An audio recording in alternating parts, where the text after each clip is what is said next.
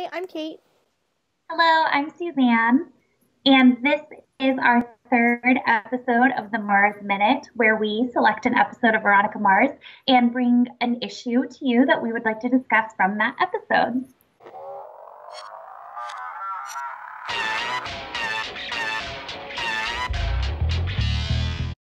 This week, we're going to be talking about the third episode from the first season, Meet John Smith. But before that, we have a couple of important announcements.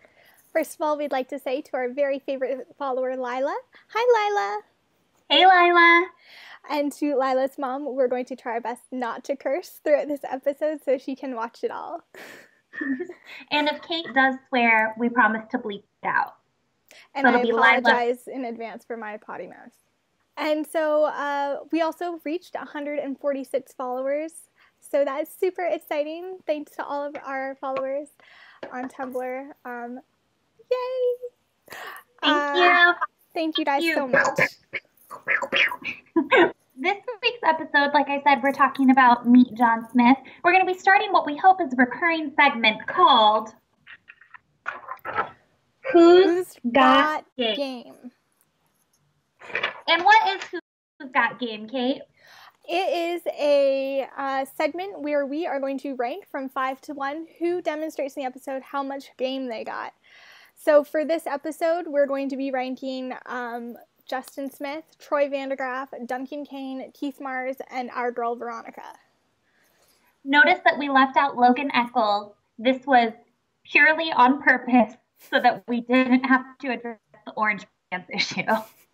No one wants to address that issue. Okay, we're going to kick off our countdown. Who is number 5 in Who's Got Game? Number 5 is Justin Smith, who has... I personally feel like he has some game in this episode. So what you said was he comes up with a reason to talk to Veronica, but he lies so it never gets anywhere. I personally think she pushed him into a public bathroom in front of all of his friends in high school. Like, you know he got serious points for his friends for that. And, like, he is probably still getting high fives 10 years later. You know he brings that up at every party. And one thing I will say that I love about Justin is that he is an appreciator of the inherent hotness of Veronica Mars. He is. Right? The first 2 episodes, we kind of get the impression that Veronica Mars was a little bit of an outcast. But here is Justin and her friend saying that she is awesome. And Justin loves that she is a PI. He also thinks she's smoking hot. And so from where I'm standing, Justin is one of the smartest people on the show so far. I completely agree. Unfortunately, though, he ranked at our bottom of Who's Got Game purely because it goes absolutely nowhere.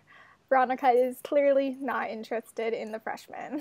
Number 4 in Who's Got Game is Duncan Kane. The reason why Duncan Kane ranks in number 4 is, yes, in this episode, he doesn't have a ton of game, okay? He vacillates between ignoring Veronica and being a little manic.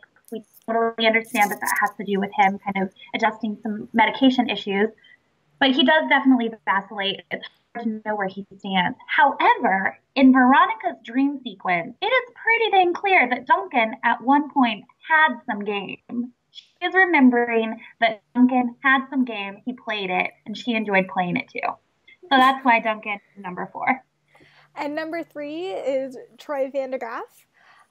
He has some flirty, over-sexual banter, but Veronica clearly thinks it's hilarious. Extra points because when she backs away from the kiss, he doesn't freak out. He plays it off as a joke and offers her a very sweet handshake. It takes a special kind of guy that can make a handshake and look like a game move. That bow as well. That was the courtly bow. Points with that. I really like that.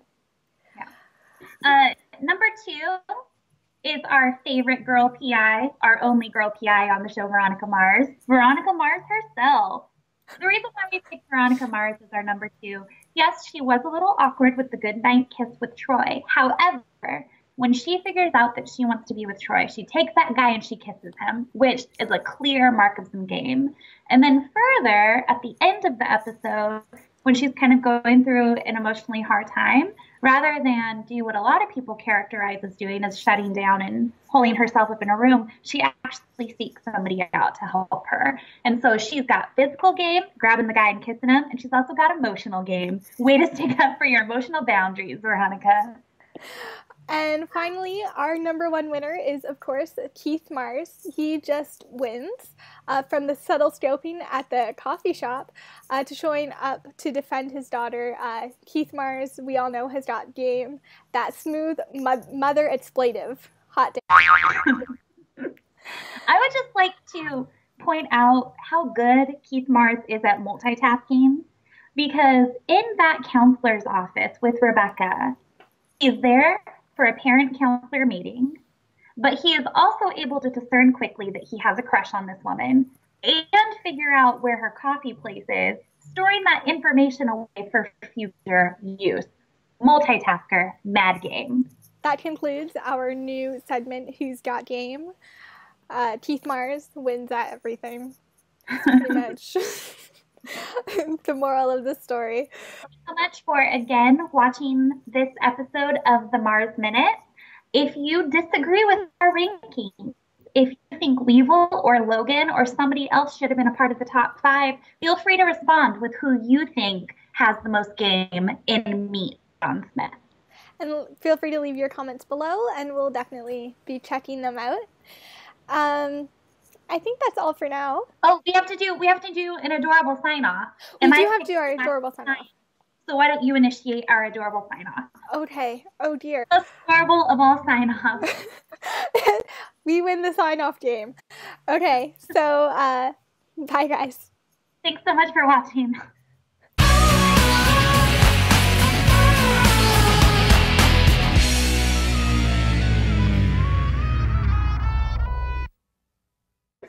Is that still cool? Is air gun still cool?